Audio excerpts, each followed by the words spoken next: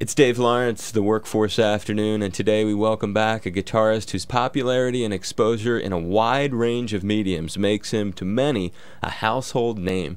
From his background that connects him to Bill Wyman, George Harrison, David Bowie, and so many others, to his continuing presence as a smoking, soulful, extremely diverse guitarist, it's a real honor to hear about his new instrumental all-star CD, Fingerprints, and touch on his incredible life. I offer a warm aloha to the legendary Peter Frampton. Aloha, Peter. Hello there, how are you? Thank you so much for being willing to be part of the show again. No problem. We last talked to you in 2004 when you were doing the Now CD. That's right. And great timing getting you back right at this particular moment. I know Fingerprints has been out for a little while, but we have Pearl Jam in town.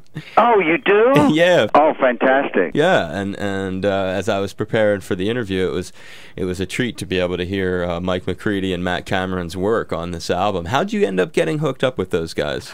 It was basically started with Cameron Crowe when I was working on Almost Famous. We both played on the soundtrack of the.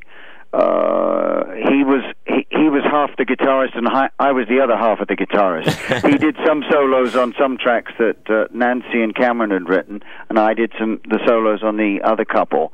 And so we got to meet they got to know each other through that.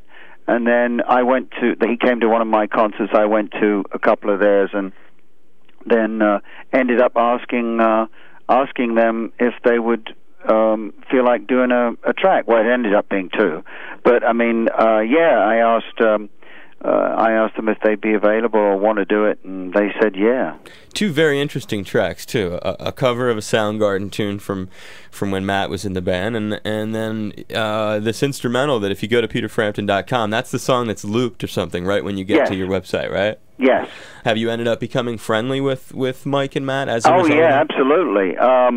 Yeah, I'd love to work with them again, and whenever we're in town, I'm in their neck of the woods or they're in mine, we contact each other. So yeah, we've stayed in touch, and they're really nice people. Well, the whole Pearl Jam organization is first class. Everyone's really nice and low key, and just easygoing. It's all about having fun, about making music. There's no doesn't seem to be any angst there. Yeah, no, they seem, I've been around Jeff and Stone a few times, and they seemed really nice, and I'm actually, if everything goes right, I'll be talking to Mike McCready tomorrow. So. Oh, well, if you do, give him my love, please. Yeah, I certainly will. They're special people, they really are. And another thing that happened, it was in March of 2005, I had Bill Wyman on the show. We had a really long conversation, and part of it was about you, and fascinating to hear about, but in that, I believe it was the track that it's ended up on here, Cornerstones, that he mentions having had recorded and bringing Charlie Watts along. That's right. So that's when that was done. That was done prior to, he had just done it basically prior to our interview. Does that sound right? Okay, yes. It was right up the very beginning, and in fact I got all the outside tracks. The Hank Marvin, the Bill and Charlie, and Matt and Mike done before I did my band, and so I wanted to get those. Well, and when you've got a lot of people, it's like each track is like a whole album's worth of logistics. I bet. So it became a little bit more involved and took a little longer, not because I couldn't do it, it's just because it took time to, all right, this date, no, not that date, this, you know what I mean? It's just people scheduling and stuff, so that just added some downtime, but it was all right. I just went out and did some touring when people weren't available. No, it's great. I totally get how something like that takes a while to come together, and you have to be patient if you want all of those people. You're going to just have to work around schedules, and I think the results, Cornerstones is the track, Charlie Watts, Bill Wyman, you got the Stones rhythm section. I know, isn't that amazing? Backing you up, and I mean, and you've worked with some very heavy cats, so that's not like it's a, but what's cool about you is you appreciate it, and I know that you get off on knowing that those two dudes are backing you up on that show. I know. Let's hear that track now, and then we'll talk some more. Okay, great. Peter Frampton with Charlie Watts and Bill Wyman, the Rolling Stones classic rhythm section from his new Fingerprint CD on KPOI 105.9 The Big Kahuna. This is called Cornerstones. Cornerstones, Peter Frampton with Charlie Watts and Bill Wyman of the Rolling Stones from his new CD Fingerprints on KPOI 105.9, the Big Kahuna, Honolulu's only classic rock. Peter Frampton, our very special guest today. I appreciate you being available. No problem. And on Fingerprints, there are, in addition to the special guest, songs that, at least to my ears, remind me of other guitarists, too, in a very cool, nostalgic way. For some reason, Double Nickels evokes Pat Metheny to my ears. Yeah, you're not the first. Yeah, I don't hear it, but I mean, other people have mentioned that. Really? So yeah, I think it is that sort of plaintive quality about it that he always plays heavily on, which is nice. Have you ever heard of Strunz and Farah? No. They're like these flamenco kind of guitar guys. When I hear Out and Back, for some reason, that it's just like a lot of the feel of this record. It has the kind of... Yes, I have. I'm sorry. I have. Absolutely. The names didn't register for a moment there. Maybe now I you're wasn't mentioning what they do. Yes. Yeah, absolutely. Those dudes are, and they're slamming guitar players. Oh, yes. And when I hear Out and Back, I don't know why, it calls them to mind, like, immediately. It's as I was saying, the record gives you a feel of a lot of places. It's nostalgic in more ways than one, as you go through it. And I'm sure that wasn't really an intention of yours, and much like having Warren Haynes, and the blues track, it really, of all the people on here, I would say Warren is the most recognizable. Like when he plays, I know that's Warren. Yeah, exactly. As soon as he whipped out the slide there. Yeah. Totally. Yeah, it was a joy to play with him, obviously. So, and I hope to do more of it, obviously, as well. And speaking of slide, I mean, referencing him in that way, you did a gig. I mean, for the brothers, it was more of a huge night, but you're part of that night at the Beacon, where they had Gary. I mean, that's the same night Gary Rossington was there too, right? That's right. Yes.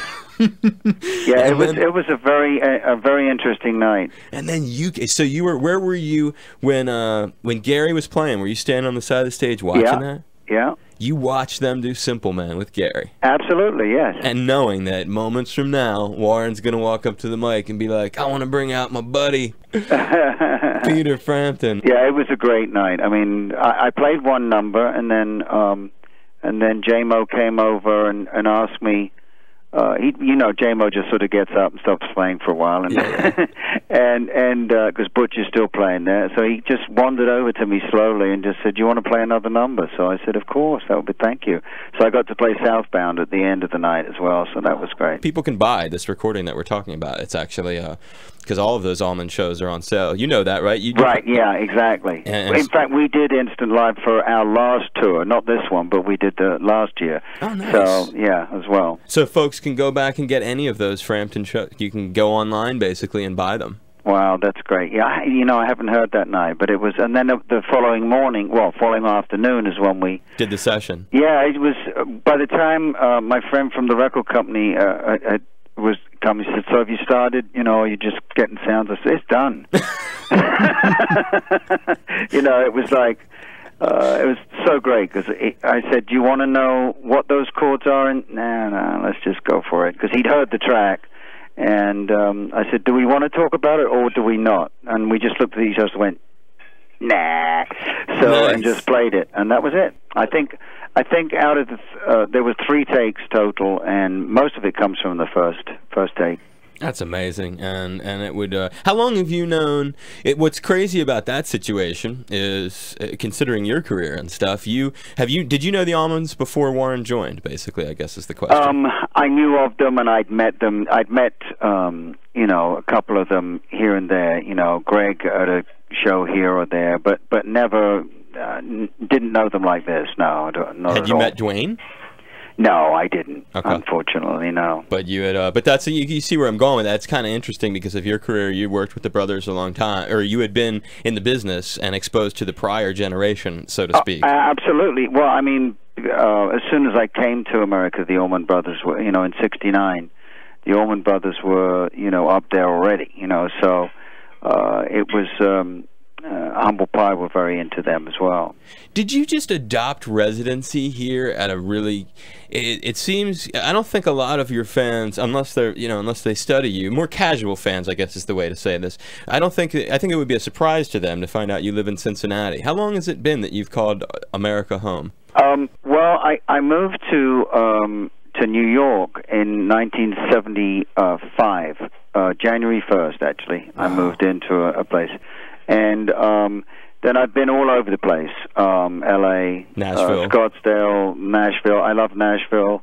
And that's where we do all our rehearsing and all the gears down there, and we all meet up down there to rehearse. And no, it's just ended up here just because of family. My wife's from here, and we've got a 10-year-old, and we want to be close to Grandma. So that's why we're here, and the schooling's great. And so she's from Cincinnati? Yes, she is. And then what's even more, I guess, ironic, and I think listeners will really be, I mean, people who are not aware of this, Ohio is also as a state where Clapton, right? I mean, like Columbus, yeah. Eric, I see Eric on the freeway all the time. We wave, but. No, we don't. But yes, he has his lovely wife there. Yes.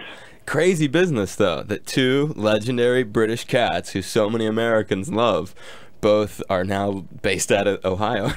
Well, I think what's more important about this, it shows who really has the power in these relationships. Oh, the women, right? And it brought you guys both to their home areas. Well, it illustrates several things. I mean, yes. That's right there.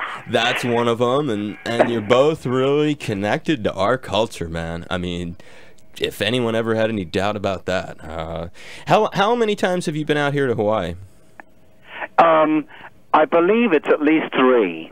To play and stuff? Yes. How long's it been?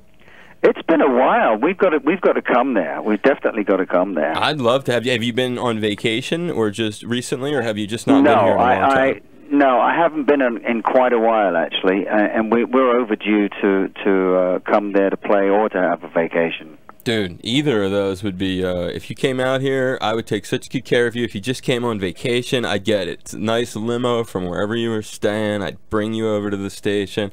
I'd have nice catered, private thing, lots of gifts. I'd take such good care of you, Peter. I certainly, Have you got your calendar out?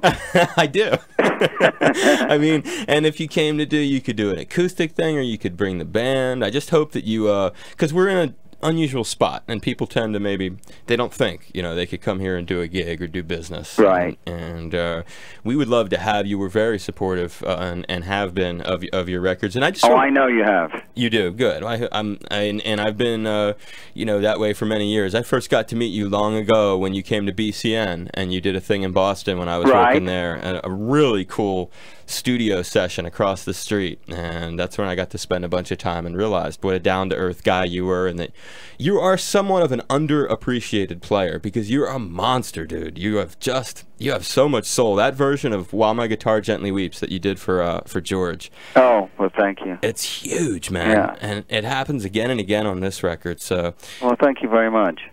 You're welcome very much. You're just I think a lot of people maybe overlook what a powerful guitar player you are. People evolve as they get older, and you're a cat who's just evolved to be, even more of a badass as far as I'm concerned. Keep an open mind to venturing out to the 50th state with your beautiful wife. Absolutely. Thank you, Peter. Thank you. I really do appreciate it, dude. You're very welcome. We'll speak to you again. Take care. All right, thanks.